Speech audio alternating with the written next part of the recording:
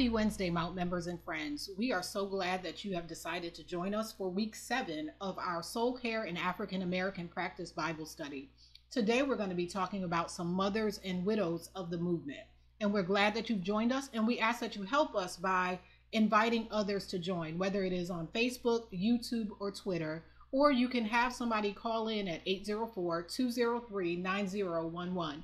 We believe that this is good information that others can benefit from.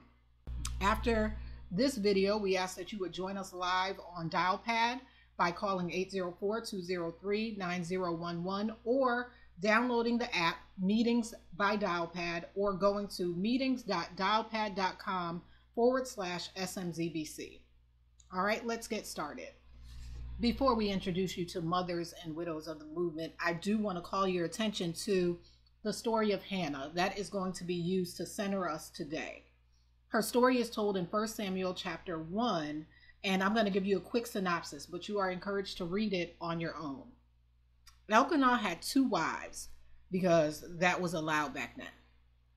In describing the 2 women, the author simply says Peninnah had children, but Hannah had none. Already you can tell that a woman's worthiness was tied to her ability to bear her husband's children. But the story goes that Elkanah didn't hold Hannah's barrenness against her. In fact, it says that each year after making a sacrifice, he was sure to give Hannah a double portion because he loved her. But in the household, Peninnah would do things to irritate Hannah and remind her that she couldn't have children. So much so that Hannah would be sad and refuse to eat. Her husband would ask, "Don't I mean more to you than 10 sons?" She didn't answer, but we know that even if Hannah's husband loved her and he didn't care about her ability to bear children, she lived in a society that looked down on her as less than, even though the scripture says it was God who had shut up her womb. So one day, Hannah goes to present herself to the Lord. There she begins crying out to God, praying that God would bless her with a son and promising that if God did so, she would devote that child to God if God would only allow her to become a mother. Apparently, Hannah was praying silently, but her lips were moving. So when Eli the priest saw her, he assumed that she was drunk. She told him, "No, I haven't been drinking, but I'm praying to the Lord for something very specific." And Eli told her, "Go in peace, and may the God of Israel grant you what you have asked of God."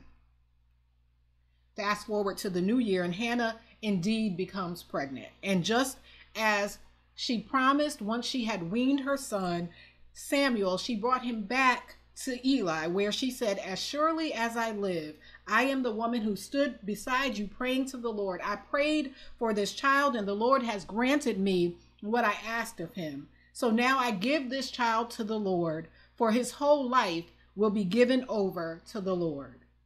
I believe that the women that we are going to discuss today made the same commitment. They gave birth to great men, but also offered them up to be used for the greater good. The first mother we want to introduce you to is Alberta Williams King, mother of Martin Luther King Jr. She was born in Atlanta in 1903, the only surviving child of Jenny Celeste Williams and Reverend Adam Daniel Williams. Reverend Williams was the pastor of Atlanta's Ebenezer Baptist Church. Dr. King often spoke of the positive influence his mother had on his moral development, deeming her the best mother in the world. In a piece he wrote as a student at Crozer Theological Seminary, he described his mother as being behind the scenes, setting forth those motherly cares, the lack of which leaves a missing link in life. Mrs. Williams attended high school at the Spelman Seminary and earned a teaching certificate at the Hampton Normal and Industrial Institute, now Hampton University, in 1924. Williams met Michael King shortly before she left for Hampton. After she completed schooling, Williams and King announced their engagement during Sunday services at Ebenezer. Because the local school board did not allow married women to teach in the classroom. Did y'all hear that? Married women could not teach in the classroom. Williams taught only briefly before her marriage on Thanksgiving Day, 1926. After their wedding, the newlyweds moved into Alberta Williams' family home upstairs in the bedroom on Auburn Avenue. That's where Dr. King was born, along with his older sister Christine and his younger brother Alfred Daniel. After the death of Reverend Williams in 1931, Michael King succeeded his father in law as Ebenezer's pastor and began using the name Martin Luther King Sr., changing his son's name from Michael King to Martin Luther King Jr. Alberta Williams King followed in her mother's footsteps as a powerful presence at Ebenezer. She founded the Ebenezer Choir and was an organist there from 1932 to 1972. She continued her studies at Morris Brown College, receiving a BA in 1938. She was also an organist for the Women's Auxiliary of the National Baptist Convention from 1950 to 1962 and was active in the YWCA, the National Association for the Advancement of Colored People, and the Women's International League for Peace and Freedom. As a mother, Alberta worked diligently to instill a sense of self-respect within her 3 children. King remembered his childhood as one of harmony spent with parents who loved each other. King Jr. maintained a close relationship with his mother throughout his life. When he was in Connecticut on a tobacco farm where he worked during the summer while a high school student, he requested, "Mother dear, I want you to send me some fried chicken and rolls." 4 years later, as a first-year student at Crozier, he wrote his mother, "I met a fine chick in Philadelphia who has gone wild over the old boy."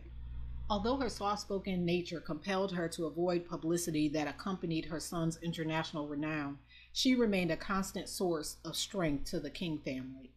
And Mrs. King's strength was needed because on April 4th, 1968, while standing on the balcony of the Lorraine Motel in Memphis, Tennessee, Dr. Martin Luther King was assassinated. He was pronounced dead 1 hour later. Mrs. King faced fresh tragedy the next year when her younger son and last-born child, Alfred Daniel Williams King, who had become the assistant pastor after Martin Luther King, drowned in his pool. And the family was not left without tragedy because 6 years after Martin Luther King was assassinated, Mrs. King, often referred to as Mama King at Ebenezer, was shot and killed on June 30th, 1974, at 69 years old. A 23-year-old black man from Ohio who had adopted the theology of Black Hebrew Israelites came into their sacred space, and while she was playing Our Father on the organ, he began shooting. She was killed along with one of the church's deacons. 10 years later, her husband, Reverend Martin Luther King Sr., had a heart attack and died. They are buried together in Atlanta. The widow of Martin Luther King was born Coretta Scott on April 27, 1927 in Alabama. Coretta graduated valedictorian from Lincoln Normal High School and entered Antioch College in Ohio in 1945. She received a BA in music and education. She also attended Boston's New England Conservatory of Music, where she earned a Bachelor of Music in music education. Mrs. King's musical background informed her work as an advocate for justice and peace.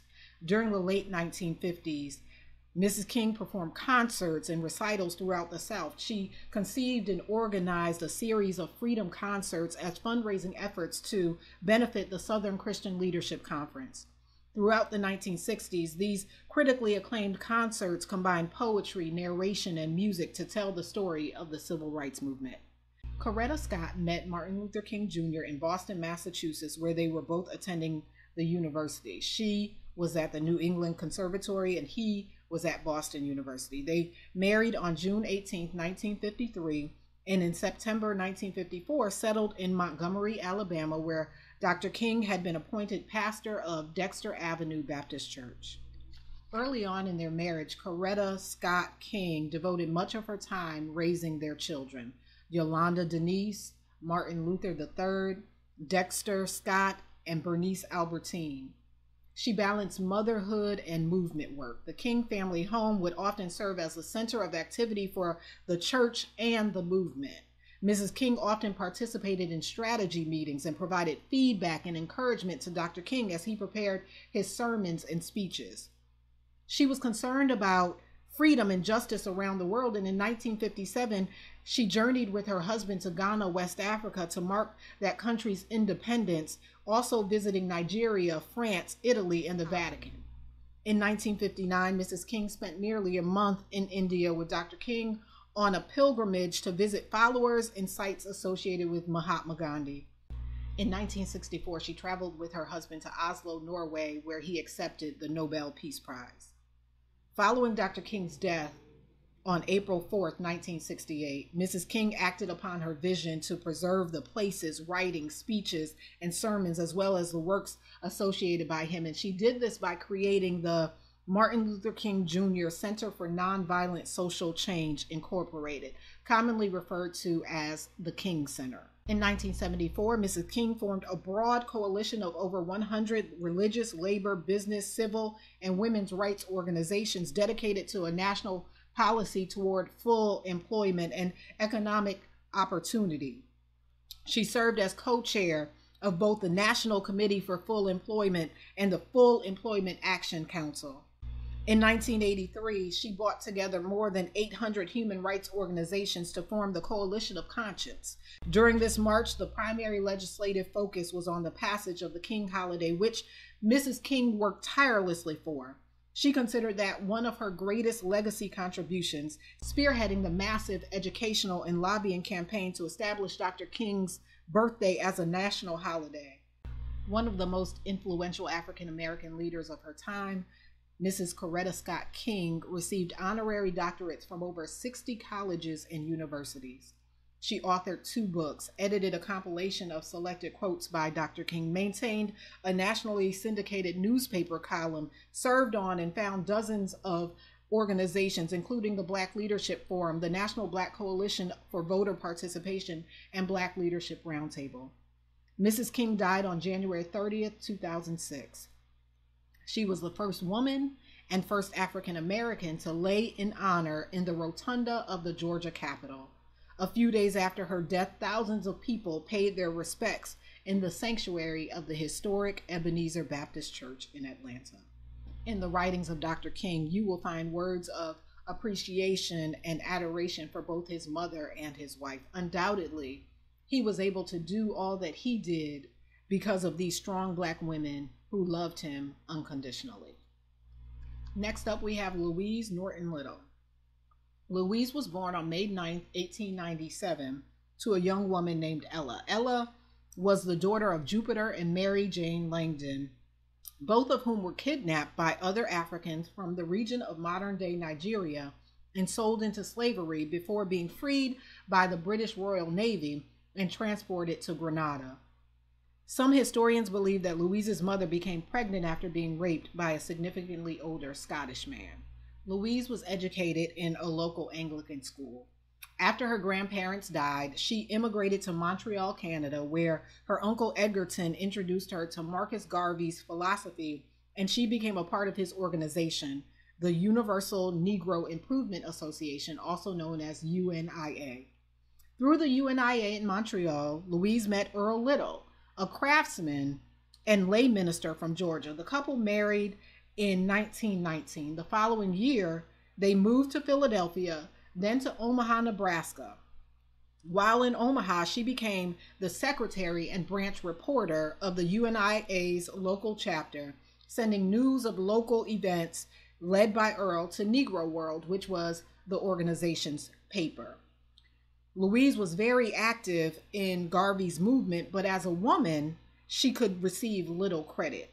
However, her son does remember that she would receive letters from the leaders of the movement thanking her for the work she had done and praising her for her devotion to the cause. Earl and Louise had 7 children together. As parents, the Littles instilled self-reliance and Black pride in all their children. Because of Ku Klux Klan threats, the Littles relocated in 1926 to Milwaukee, Wisconsin, and shortly thereafter, Lansing, Michigan. The family was frequently harassed by the Black Legion, which was a white racist group. In 1931, Earl died in what was officially ruled a streetcar accident, though Louise believed Earl had been murdered by the Black Legion. After a dispute with creditors, Louise received a $1,000 life insurance benefit in payments of $18 per month. The issuer of a larger policy declined to pay, refusing to do so, claiming that her husband had committed suicide. To make ends meet, Louise rented out part of her garden, and her sons hunted for game.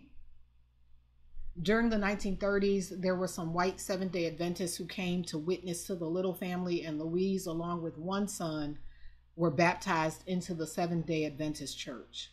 In 1937, a man Louise had been dating vanished from her life when she became pregnant with his child.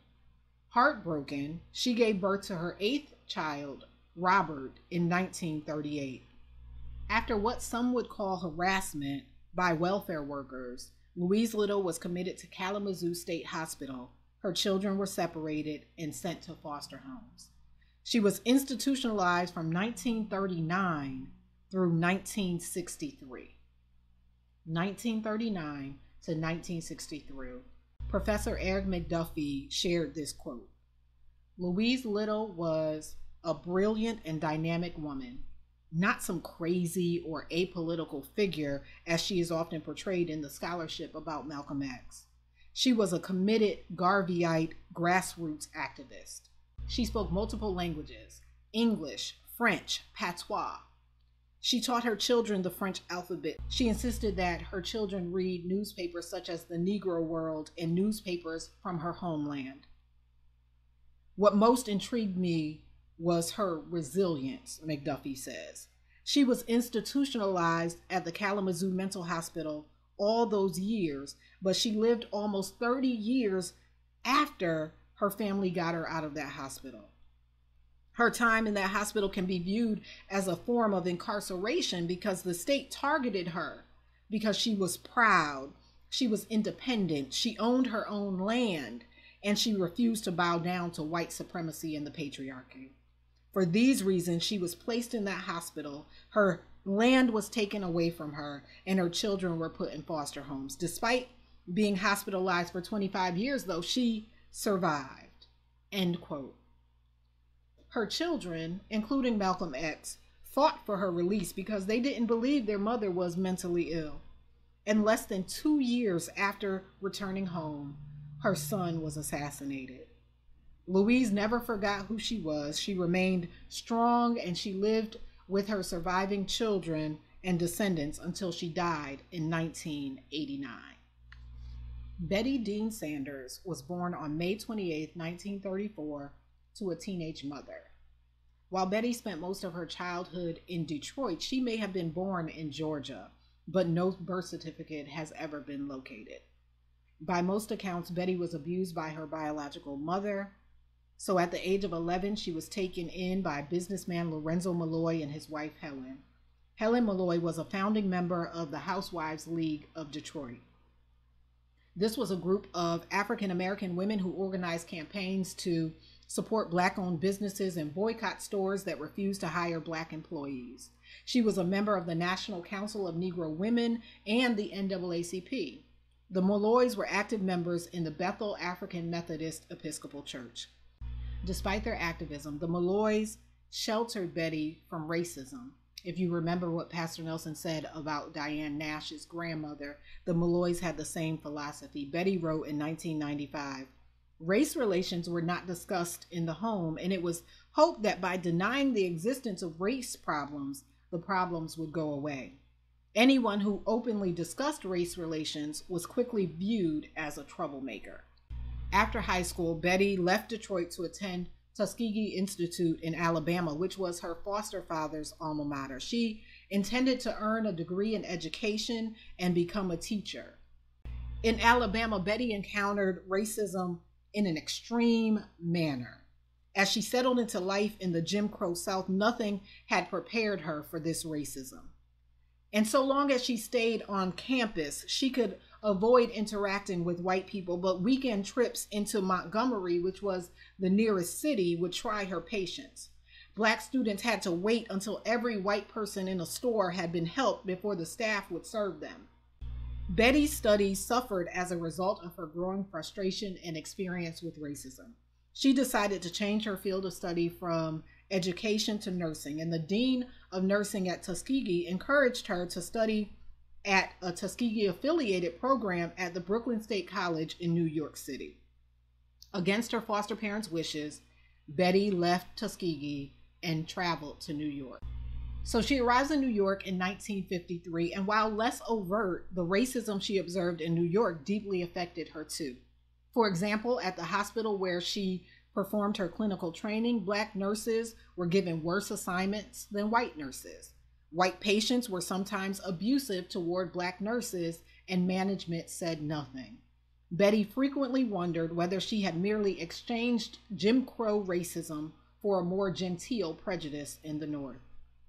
During her second year of nursing school, Betty was invited by an older nurse's aide to a Friday night dinner party at the Nation of Islam's temple in Harlem.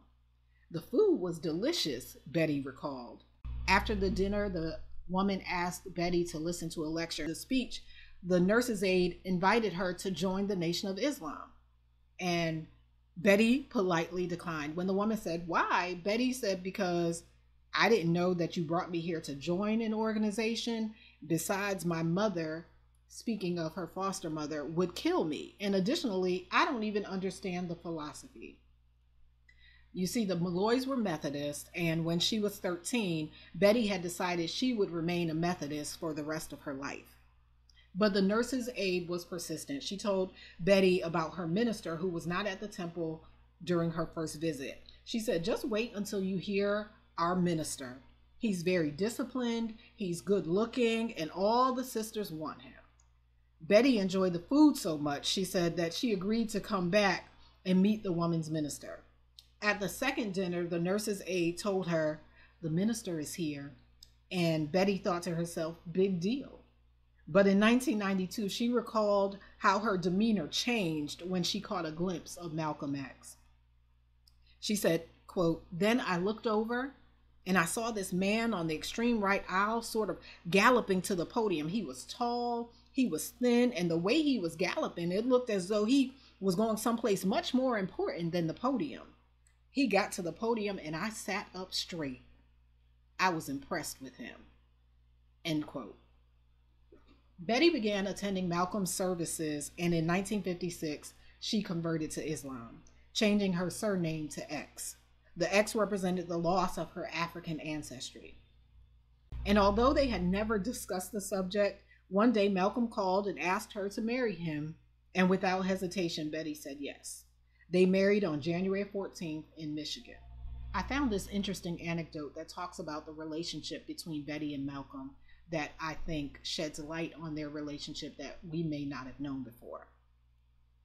In the beginning, their relationship followed the Nation of Islam's strict rules concerning marriage. Malcolm set the rules, and Betty obediently followed them. Betty said, "His indoctrination was so thorough, even to me, that it was the pattern for our family's lives." But over time, the family dynamic changed, and in 1969, Betty reflected on how Malcolm X made small concessions to her demands for independence. She wrote, quote, "We would have little family talks. They began at first with Malcolm telling me what he expected of a wife. But the first time I told him what I expected of him as a husband, it came as a shock. After dinner one night, he said, 'Boy, Betty, something you said hit me like a ton of bricks. Here I've been going along, having our little workshops with me doing all the talking and you doing all the listening.' He concluded our marriage should be a mutual exchange." The couple had 6 daughters, including twins who were born after his death. Betty and Malcolm left the Nation of Islam in 1964, changing their surname to Shabazz, and they became Sunni Muslims. A year later, on February 21st, 1965, in Manhattan's Audubon Ballroom, Malcolm X began to speak to a meeting of the Organization of Afro-American Unity when a disturbance broke out in the crowd of about 400 people. As Malcolm X and his bodyguards tried to quiet the disturbance, a man rushed forward and shot Malcolm in the chest with a sawed-off shotgun. 2 other men ran onto the stage and fired handguns, hitting Malcolm X 16 times. Betty was in the audience near the stage with her daughters. Malcolm had specifically asked that they show up on this day. When she heard the gunfire, she grabbed the children and pushed them to the floor beneath the bench where she shielded them with her body. Remember, she was pregnant at the time. And when the shooting stopped, she ran to her husband and tried to perform CPR. Police officers and Malcolm X's associates used a stretcher to carry him up a block to Columbia Presbyterian Hospital, where he was pronounced dead. Betty never remarried. She focused on raising her daughters. And after Malcolm was assassinated, she was financially strapped. She was aided by royalties from his book, The Autobiography of Malcolm X. And I found it interesting during my research that at first she was splitting half the royalties with Alex Haley, but after he published Roots, he signed over his portion of the royalties to Betty. And I found that Ruby Dee and Juanita Portier, who was married to Sidney Portier, established a committee of concerned mothers to raise funds to buy a house and pay educational expenses. The committee raised $17,000 and bought a large two-family home for the Shabazz family. In 1969, Betty completed her undergraduate degree at Jersey City State College. By the early 70s, she began giving public lectures on the African American condition. Though she never challenged white supremacy like her husband, she fought for education and human rights causes in her own style. She earned her master's in public health administration in 1970, and then she went on to earn her doctorate in higher education administration at the University of Massachusetts. Betty accepted a position as an associate professor of health sciences at Medgar Evers College, and she worked as a university administrator and fundraiser there until her death. In June 1997, her 12-year-old grandson Malcolm set fire to her apartment. She suffered burns over 80% of her body and spent 3 weeks in intensive care before dying of her injuries. She was laid to rest next to her husband, whose name in the end was El-Hajj Malik Al-Shabazz. And finally, Myrlie Louise Beasley was born March 17, 1933, in her maternal grandmother's home in Vicksburg, Mississippi. She was the daughter of a 16-year-old. Myrlie's parents separated when she was just a year old, and she was raised by her paternal grandmother and aunt. Both women were respected school teachers, and they inspired her to follow in their footsteps. Myrlie attended the Magnolia School, took piano lessons, and recited poetry at school, in church, and at local clubs. After graduating from high school in 1950, she enrolled at Alcorn A&M College, one of the few colleges in the state that allowed African American students. She majored in education and minored in music. On her first day of school, Myrlie remembers meeting and falling in love with Medgar Evers. He was a World War II veteran, 8 years her senior. The meeting changed her college plans, and the couple married on Christmas Eve of 1951. They had 3 children during their marriage. When Medgar Evers became the Mississippi Field Secretary for the National Association for the Advancement of Colored People in 1954, Myrlie worked right alongside him. She became his secretary, and together they organized voter registration drives and civil rights demonstrations. She assisted him as he struggled to end the practice of racial segregation in schools and other public facilities, and as he campaigned for voting rights for many African Americans who were denied this right in the South. For more than a decade together, Medgar and Myrlie fought for voting rights, equal access to public accommodations, the desegregation of the University of Mississippi, and for equal rights in general for Mississippi's African American population. They were seen as prominent civil rights leaders in Mississippi, and they became high-profile targets because of that. In 1962, their home in Jackson, Mississippi was firebombed in reaction to an organized boycott of downtown Jackson's white merchants. The Evers family lived with the constant threat of death. The risk was so high that Myrlie and Medgar had trained their children on what to do in case of a shooting, bombing, or other kind of attack on their lives.